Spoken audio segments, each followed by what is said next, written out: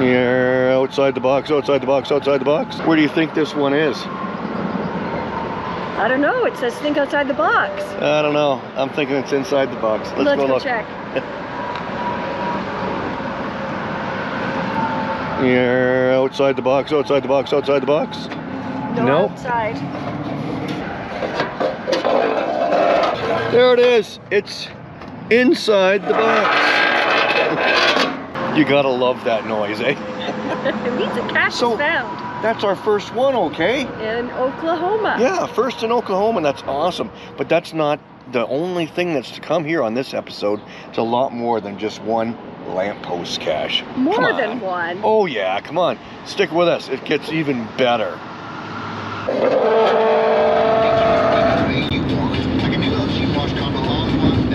There's even bullets on there. I think it's in this corner. Oh, you're going to be disturbing old Tom. It says only one stone needs to be unturned. Oh no, it's not there.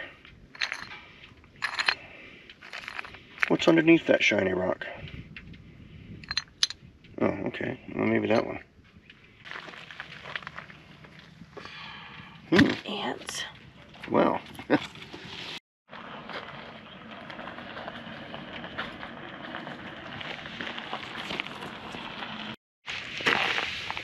Thomas Edward Blackjack Ketchum, October 1863 to 1901. Tom and brother Sam chose the outlaw trail and paid the ultimate price. Sam was shot by a posse and is buried in Santa Fe. Tom was hung in Clayton and is buried here. That's a cool spot, but unfortunately we've disturbed Tom because it says only one stone needs to be turned, or otherwise you'll disturb him. There's a whole bunch of DNFs, so it was cool, but we can't claim this as our first find in New Mexico. But there's another one close by. Let's check that one out. Hopefully that one's it.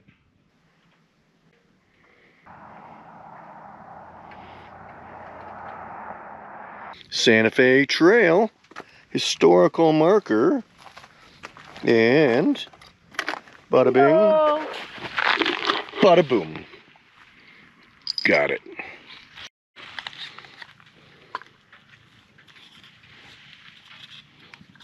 This one wasn't a DNF. Thank goodness. And that is the first geocache for us in the state of New Mexico. So our first cache was a lamppost, and that was for Oklahoma. And our second one here behind a reflector, a large bison, is for New Mexico, our second new state. And the surprise is coming up next. What it all means, what it all brings together. Stay tuned. I can't wait.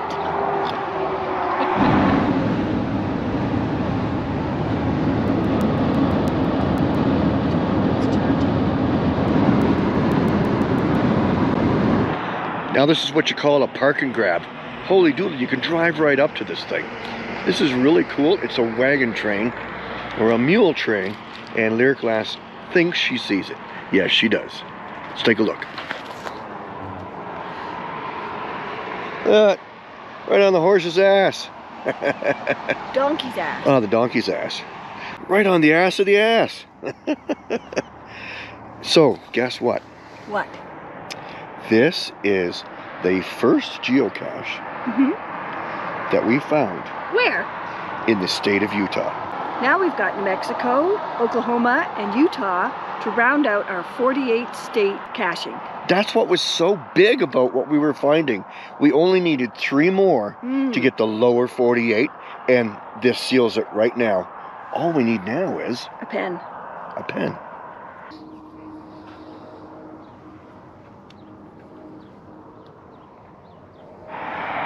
So the donkey or the mule is part of a silhouette series on the side of this hill that we could drive right up to, and we'll show you. We'll put it away, we'll drive down, and we'll show you what it looks like. It's pretty cool.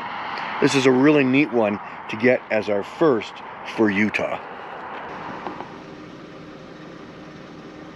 So there you go, the lower 48. We're all done. Now we got to go back because we have to do the... Oh, the Cache Across America series. Duh. Anyway, it just depends on what you put your mind to, what you can do with geocaching. You can fill grids, get a cache in every state, get the oldest in every state. There's all kinds of cool things you can do with geocaching. Yep. Keep watching, there's more caches to be found. Where will geocaching take you?